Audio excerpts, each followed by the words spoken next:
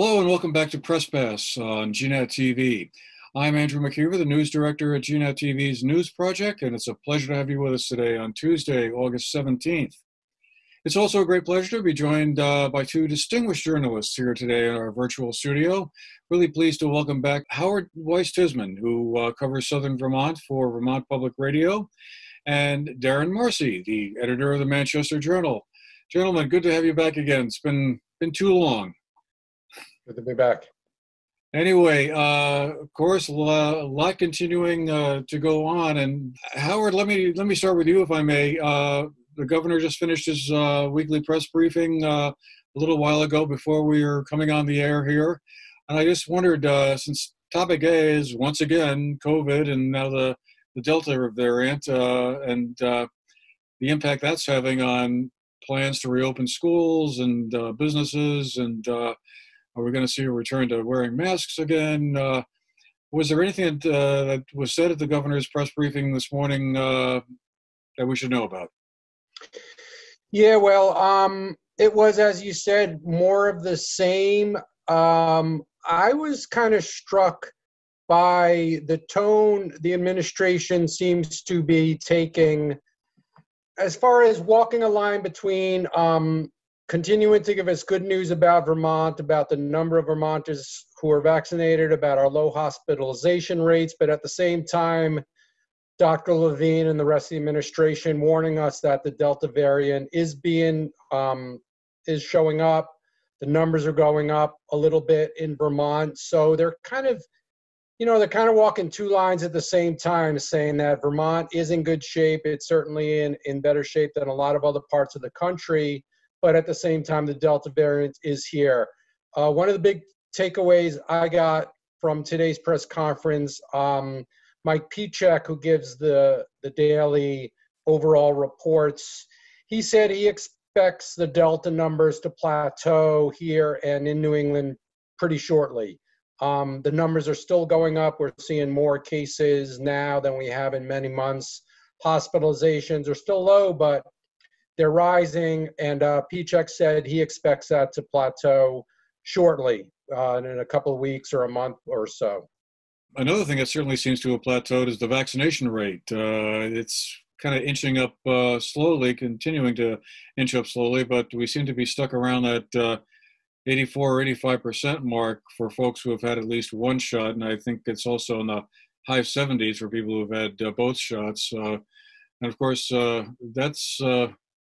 that's going to become a bit of an issue, I guess, very shortly when schools reopen. I believe the latest guidance from the Agency of Education is calling for schools to start off the school year for 10 days with mandatory mask wearing for students and staff and faculty to give them a chance to make sure they've reached an 80% vaccination rate or until they do.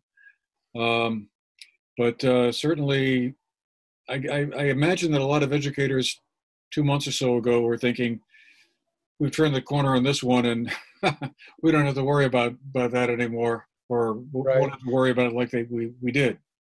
Yeah, that was a big topic today. And again, there's the administration tried to clarify things because there seems to be some confusion about that, because they did put out that once schools are at 80%, they are not going to have to wear masks. And so there's been a little confusion. The governor, in his opening remarks, made it clear that they want schools to start with masks. Now, it's interesting that we're not under a state of emergency, so the state can't mandate that. What they're doing is they're strongly suggesting it.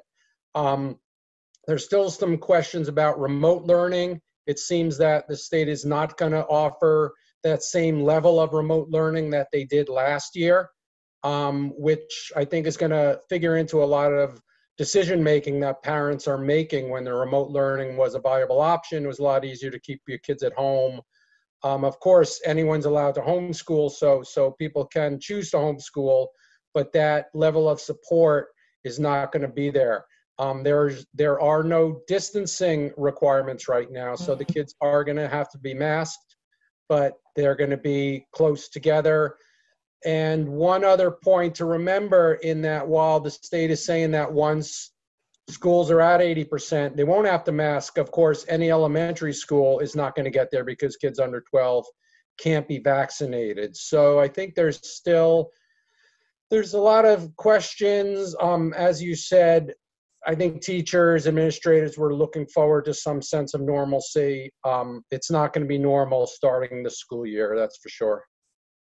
Darren, I think that's, I'm sorry, I think that's a really important point. The schools thought, heading into the summer and through the summer, they thought things were going to be back to normal, and they're not. I'm focused here on the North Shire in the BRSU, the Bennington Rutland Supervisory Union. They put out some guidance not that long ago that's, as far as I know, it's mostly out of date now. At least some of it is. We've got a story coming out this week that's going to be wrapping this stuff up and updating it with the most recent numbers. But Arlington is putting out their information. A lot of people are still waiting to see. They're waiting to see what the state recommends. And as Howard was saying, there's not really a mandate option, but they're certainly strongly recommending. And heading back into the school year, they're going to be wearing masks. But there's the questions about the distancing and some of the changes that schools made last year with outdoor classrooms and things like that. I think most schools did away with those plans heading back in, and they might be reconsidering some of that now with the Delta in the state. One thing that Howard had brought up that I think was really important, the surge that we're seeing, we're certainly lucky here in Vermont because of that 85% vaccination rate. Down south in some of those states that have 40 and 50% vaccination rates, they've got a real problem on their hands. And Vermont's in a really good situation right now. That's, I think, how we could be talking about potentially hitting a peak as soon as we are. There's some places that are really just ramping up, and the virus is going to be a story for a while. So we're lucky here. Yeah, and the one thing about schools is without that state mandate, it's really up to each district to kind of make up their own rules, which is kind of adding to the confusion right now, is that school boards have to decide from district to district how they're going to handle things. So I've often thought it would have been a lot easier for everybody if they had one uniform standard across the entire state. I mean, I've often been puzzled, certainly was last year when they kind of left it up to a lot of the individual school districts or supervisory unions to make their own decisions about that. But well, it sure would have seemed like it would have been easier to have one uniform standard across the board. Yeah, and just one more quick COVID thing. Talking locally tonight, the Brattleboro Select Board will be considering bringing back their masking mandate. They, early in the pandemic, they required it. All stores, town offices, etc., had to have it. They took it off earlier in the summer, and they're going to talk about that tonight, about possibly reinstituting the mask mandate in Brattleboro. Right. I'm kind of interested that hasn't come up more in recent weeks. A lot of organizations have, especially hospitals and places like that, have brought back mandates, and I'm surprised there hasn't been more towns or other organizations that haven't brought up the topic. At least I think people just, when they dropped the mandates back in the spring, or exactly when it was, but I think people were so relieved to not have to be forced to wear masks all the time. It's hard to go back again. So hopefully we can avoid it. Yeah. Yeah, well, we'll have to see how that is going forward. It will be interesting to see if this latest uptick or spike, or whatever the right term is, behaves as Mike Pichak is hoping, since we do also have fall foliage season right around the corner, which is a super important time of year for many businesses, particularly those in the very hard-hit hospitality industry. I'm sure they were all hoping for a strong foliage season, kind of built in part around the reputation Vermont, I think, is acquired as being a safe state to come to and travel to. And I think we've sort of gained a lot of good notoriety out of this whole experience. That there's some silver lining to be grappled for in this, but in addition to school impact, there's also the business impact as well. And if those restaurants and other gift shops can't find the staff to be open, or are going to be having to enforce mask mandates again, that's going to put a damper on things, I would think. Yeah, absolutely. There's a lot of lodging establishments and restaurants in the Manchester area alone that are watching this Delta variant very closely and wondering what it's going to do to them. There's not a restaurant anywhere that I've heard of that hasn't had some sort of an impact. Some are limiting seating because they don't have the staff to handle it. Other places are closing, operating 4 days a week or something like that. It's tough out there. And in the lodging establishments, they can't find housekeeping in various positions that they need to fill. It's rough everywhere. The seasonal laborers apparently are not to be found as well. It's hard. Yeah, and it's so frustrating. You can just, sense the constraint that all of this is putting on the economy. I'm sure everybody would welcome as much business as possible, and must be so hard. Can you imagine for a motel owner or a restaurant owner to have to shut down or not bring in those dollars because they can't staff it? It really must be holding. I haven't heard an economic analysis of, they must be able to measure what's that doing to the economy. It must be constricting growth a little bit. By restaurant only open 4 days a week, it's just less money flowing through the economy. So I think it's on September 4th when the federal $300 unemployment bonuses or additional payments to folks who had to leave work is going to be removed and no longer happening. I mean, a lot of people have said, well, the reason you're having trouble finding workers is that they can make more money being at home and collecting that $300 benefit plus other unemployment insurance and come back to work. Do you get any sense from talking to business owners in your respective areas as to whether or not they're anticipating that the workforce shortage is going to ease after we get to September, or not going to have an effect? I think, at least in the North Shire, there's really more of a concern with the housing issues that this has brought. All of our housing got bought up by folks that were fleeing dangerous places, from the city. And a lot of housing, a lot of rental stock is now single-family residences or second homes for folks from the city. And there's just not rentals. So the folks that they are counting on to wait tables and change beds have no place to live. And a lot of them have moved on to other places. That I've understood that to be one of the biggest impediments right now, as well as childcare issues. So. Well, it's funny you should mention that, Darren, because Howard last week put together a really interesting piece on housing shortages, focusing on the ski towns over in Windham County, Dover and Wilmington. And Howard, I guess I'd like to invite you to walk us through that story. What did you learn when you were researching that story? Right. Well, really what struck me about that story, and Darren kind of alluded to it, is that in these ski towns, there's kind of two things going on. People who are building expensive houses, they can't build them quick enough. I spoke to one guy, he's 2 years out. He's usually booking for next year. If you want a house next year, sure, he'll fit it in. This guy is 2 years out at this point. So if you want, a $400,000 log cabin, no problem. But if you're a working family, a teacher, a service worker, the affordable housing is just not there. So it's really interesting that there are these two issues going on at the same time, where there's a housing boom and a property boom, but just nothing and less affordable stuff. One thing that's important to point out, both with housing and with workforce, is that it was tight before COVID. This is not new in Vermont. We've been talking about workforce shortages for years. We've been talking about housing shortages for years. And it just kind of tightened the screws on everything. The workforce shortage, as far as the unemployment insurance ending, my colleague at VPR, Pete Hirschfeld, did a story on this a week ago or so.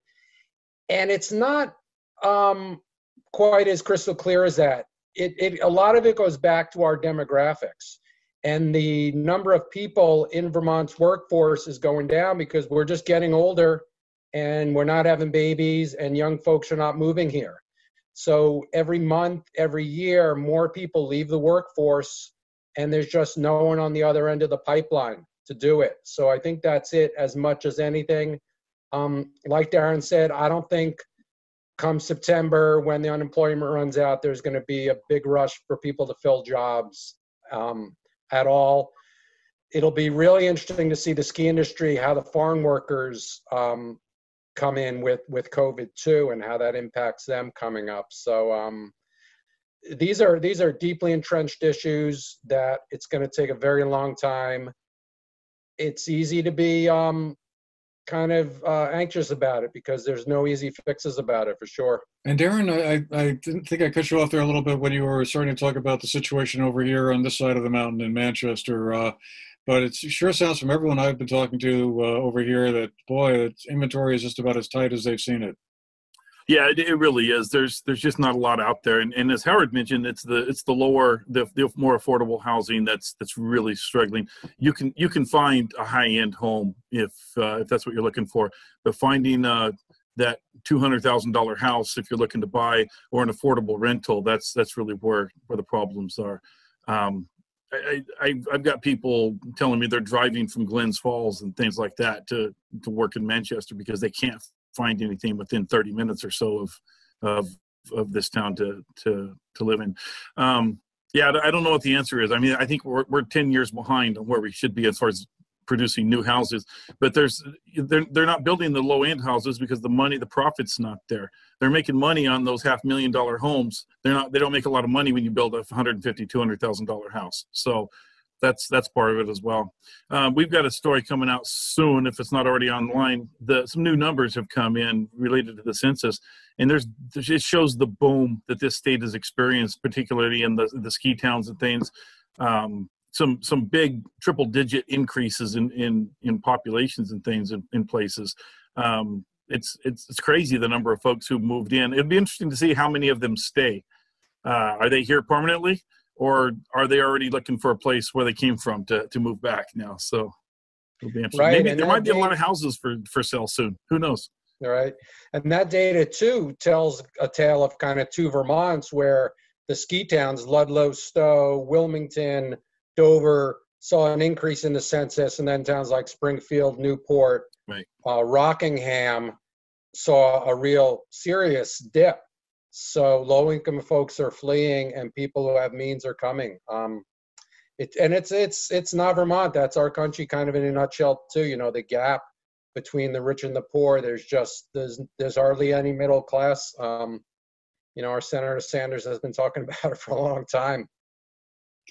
Yeah, it is interesting how these numbers are shaking out. And just to drill down a level here, it was interesting when I was reading the story. I saw it in the Bennington Banner this morning, Darren, about the census that your colleague Tiffany Tan wrote. It was interesting how a lot of the towns in the South Shire, like Pownell and Bennington, saw decreases in population, but up in the North Shire, Dorset, Sunderland, Arlington, were up by over 100 people in each town. Kind of interesting as to why that's going on. Yeah, and I don't have the exact answer, but I think Howard just nailed it. It's the haves and the have-nots. You know, it costs more money to live in Dorset than it does in Pownell. So, and you know, the folks that can afford to move to pick up and buy a new place or whatever are, you know, they're more mobile because they have the income to be able to do that. When you're working a service industry job, you can't always just drop what you're doing and move someplace else because it's convenient. So it's going to be interesting how this all shakes out in the long run. You know, we know what the impacts are right now, but how that's going to affect everybody down the road will be the real question. Is the cavalry coming over the hill in the form of the ARPA money? I mean, a certain chunk of that was supposed to go to building new affordable or workforce housing. Is that going to be enough to kind of stabilize things? From everything that I've heard, and I haven't followed this as closely as I should have, but everything that I've heard about this, most of that's a year or 2 years out. I mean, they're going to be looking to rehab some dilapidated homes and things like that would be a little bit quicker.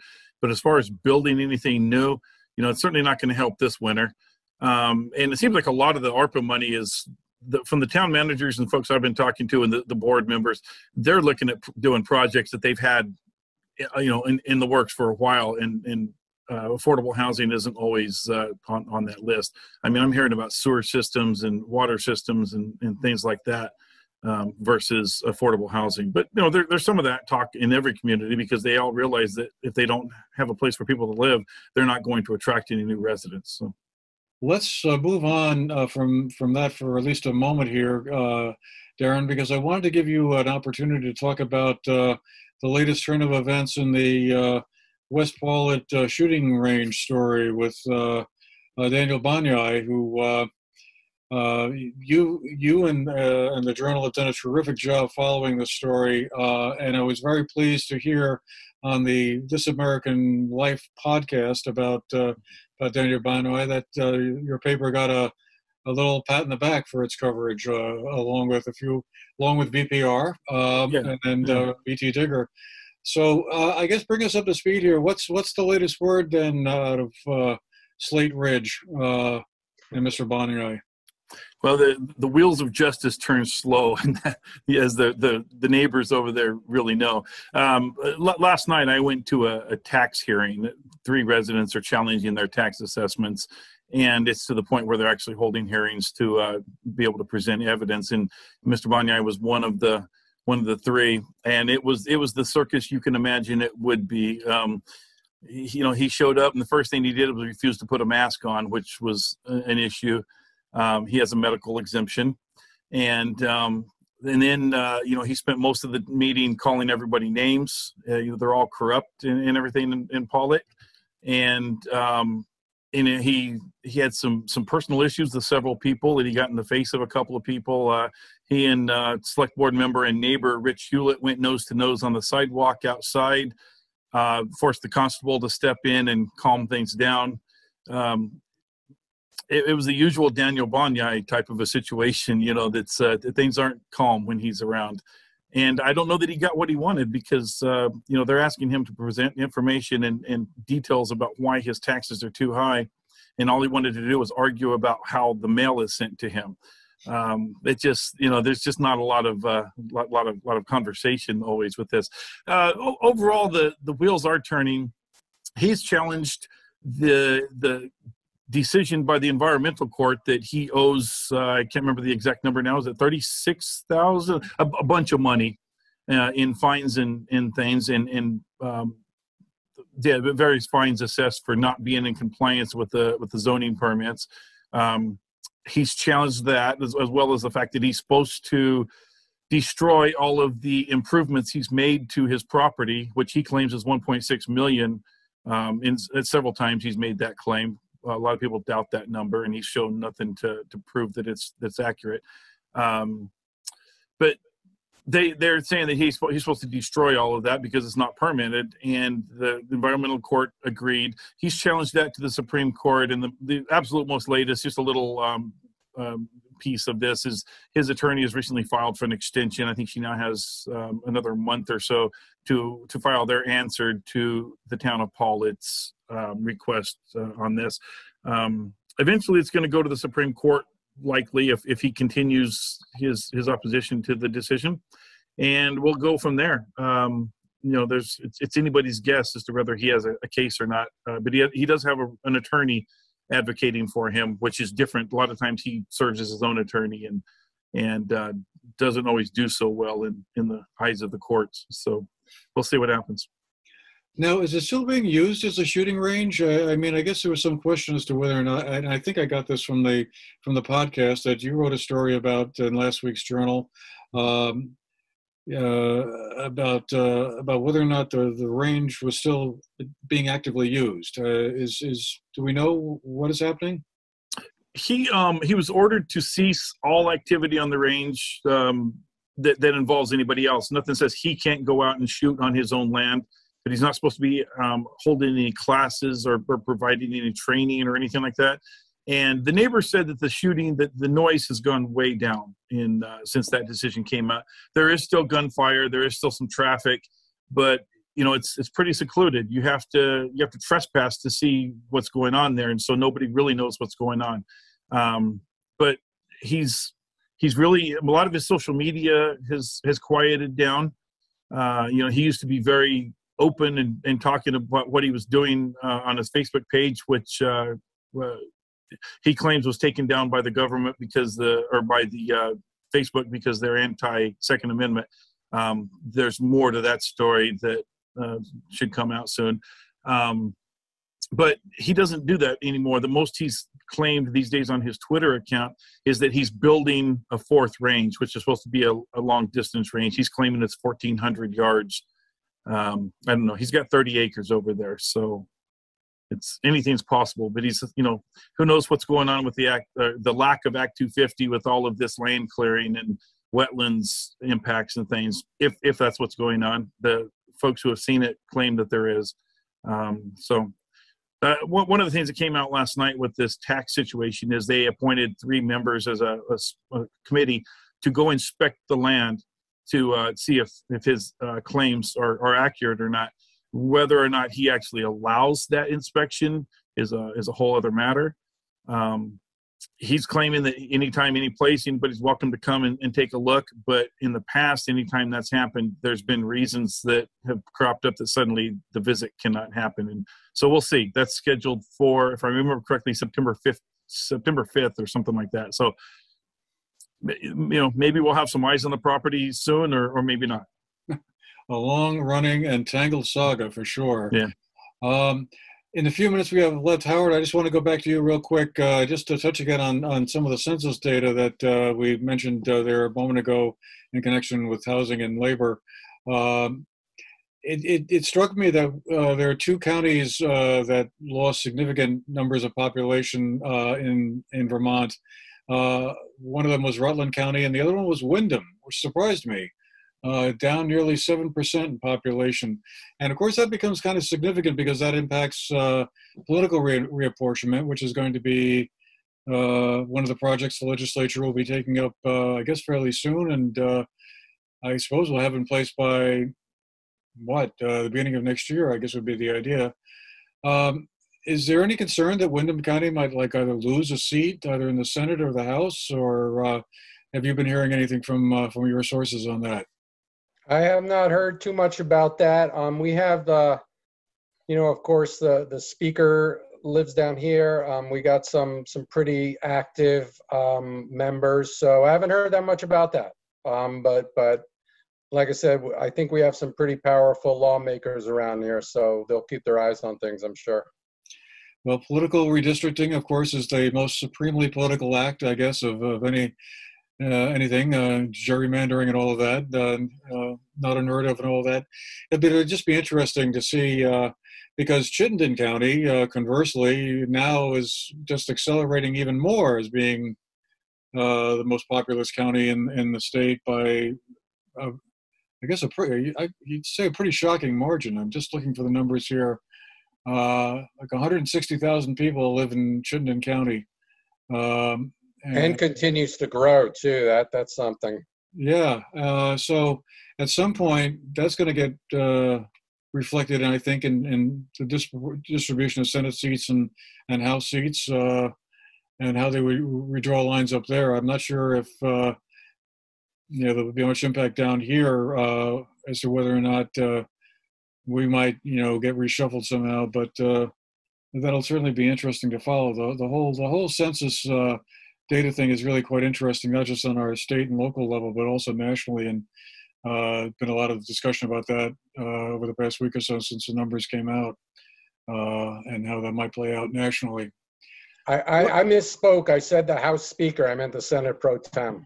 I wanted to correct that. Senator Ballant, yes. Well, all right. Well, I want to thank both of you again very much for making the time for the conversation today. Darren Marcy, editor of the Manchester Journal, Howard Weiss-Tisman, who covers Southern Vermont for Vermont Public Radio. And thanks to all of you as well for being with us. Hope you've enjoyed our discussion and show.